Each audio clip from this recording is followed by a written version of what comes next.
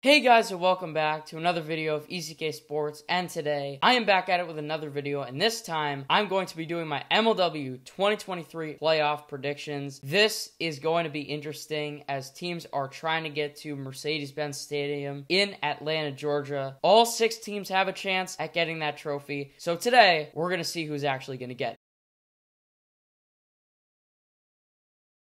So let's start in the NL with the NLDS, and of course you have the 10-5 Downtown Diamondbacks against the 8-7 Eastern Eagles. Downtown Diamondbacks have been a consistent powerhouse all season long. They had the series against the Mallards where they got swept. Beside that series, they've gone 10-2 in their other 4. And not to mention, this team is the back-to-back champions. You have Jimmy Norp, who's an elite ace on the mound, Trey Flood, who can back him up if Norp gets into trouble, and then you have probably one of the best 1-4s in MLW. You got Pishka, you got Norp, you got Heath, and you got Bennett. All 4 guys can hit the ball well. Casey Bennett will not be there for this series, and Michael Shima will be taking a spot in the lineup. But Michael Shima has shown to be good in the postseason as he helps this team out both offensively and defensively. Jimmy Norp is having his worst season offensively of his career, which is a little concerning. With his other teammates stepping up, and Pishka's really been the best hitter on the D-backs this year, I don't think offense is going to be a problem. For the Eagles, it's a lot of the same story. Now, while they did struggle in the first half of the season, as they went 1-5 in their first 2 slates, since then, they've been 7-2, sweeping the Cobras. They beat the Cats in Vermont, and they beat the Gators. This team is rolling right now. Blade Walker has shown himself to be a very serviceable number 2 arm, as he has a lot of great stuff with that drop ball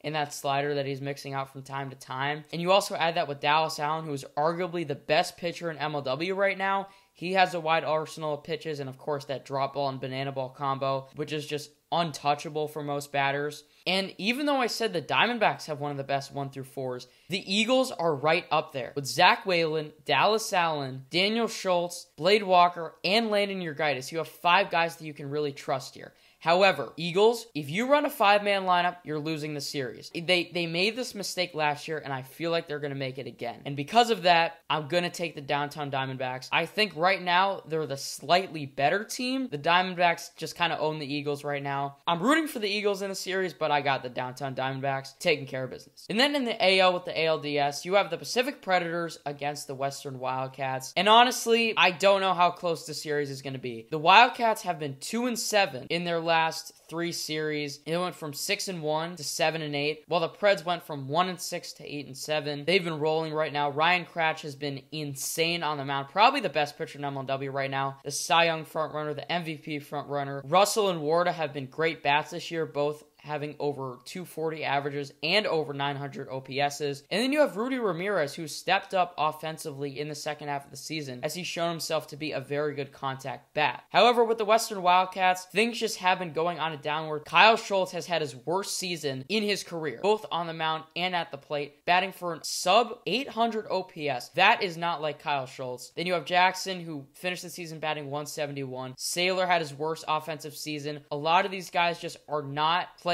as good as they should be, and for that reason, I'm taking the Preds here, as, I mean, they've owned this series anyway, so this just makes sense to take the Preds. And then for the NLCS, this series was electric last year, and it's going to be electric again. Downtown Diamondbacks and the Midwest Mallards. Now, honestly, I've wavered on this series a lot, because you look at last year's matchup, and last year's matchup was one of the better series. It's really tough because, look, I predicted the Mallards to go to the World Series this year. I'm having a tough time not predicting that again. However, the Downtown Diamondbacks are probably the better team. They might have Casey Bennett for this series, and you worry, how well is Preston Colm going to hit? How well is Matt Carlington going to hit? How well is Tommy Coughlin going to hit? Because he did have a rough second half. So I think this is going to be just like last year, maybe even better, but I got the D-backs in 3. And then in the ALCS, the Magic and the Preds. The Magic swept this series in the regular season, and of course they have RJ Walgate, who has surprised many this year, and they have Trevor Bonham, who's been a very good number 2 pitcher and an on-base machine. Grant Miller has probably been the Rookie of the Year, and if it's not him, it's of course his teammate RJ Walgate. However, there is a big question with this team. In my opinion, you can't win the World Series unless you've had the experience experience of losing in the playoffs with your current core. RJ, Grant, AJ, and Curdy have never played in a playoff series in MLW before. That is a little concerning in my opinion. And Agner has never been on a team that is this good. As long as Ryan is throwing strikes, yes, Grant Miller is probably going to hit at least 2 home runs in this series. However, if Ryan is throwing strikes, which we know he can, if he can throw strikes throwing a 360 no-look screwball, I think he can just throw strikes normally as well. As long as he can throw strikes, guys like Bonham and Curdy can't rely on getting walks. You look at the Preds, who have their 1 through 4 has been pretty solid in the second half of the season, and overall the Preds lineup right now is just 10 times better than the Magic.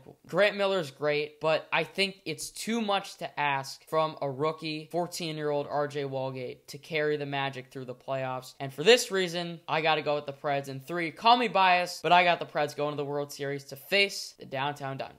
Now, in the World Series, this is going to be a showdown. Jimmy Norp, Ryan Krach, arguably the 2 best players in MLW right now. Of course, you got Jordan Robles and Dallas Allen right mixed in there. However, I'm going to stick with my preseason prediction, and I'm going to have the Preds in 5. Look, I'm just saying, it would be a pretty bad look if the same team won 3 times in a row. But if you really look at this, Ryan can do it all. Ryan can do it all, and as long as Russ and Warda, who both saw Jimmy well in the opening series where the Diamondbacks won that series 2-1, earlier this season, I feel like the Preds have a shot here. And while the D-backs do have a really good lineup, this series is going to be super even. This series is going 5 games. And yes, is Ryan going to have to throw 5 games in one day? Yes, he is. He certainly is. And that might be tough for him, but if there's one guy in MLW that could do that other than Robles, it's Ryan Krach. The one advantage the D-backs do have here is that they also have Trey who can pitch. The Preds are not going to McGlade most likely in the World Series. That's an advantage the Diamondbacks could have. However, right now, I feel like the Preds are on an absolute tear. As long as Rudy's hitting, Krach can keep this up. I don't see any reason to why this team cannot win the World Series. And again, like I said, it would be a pretty bad look if the Diamondbacks were to win 3 times in a row. You know all 6 of these teams have a shot, but I got the Preds winning this one. I'm sticking with my preseason prediction. We'll see how it goes. And yeah, it's going to be a great playoffs. Thank you guys for watching. If you did enjoy, make sure you guys hit the like button and subscribe.